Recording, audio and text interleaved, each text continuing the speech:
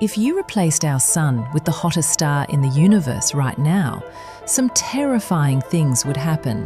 While our sun is about 5,800 degrees Kelvin at the surface, this star is 210,000 degrees, and it's about half as wide as the sun. As soon as the radiation from our new sun arrived at the Earth, basically everything would die. The UV radiation would be 9 million times stronger, literally destroying our DNA instantly.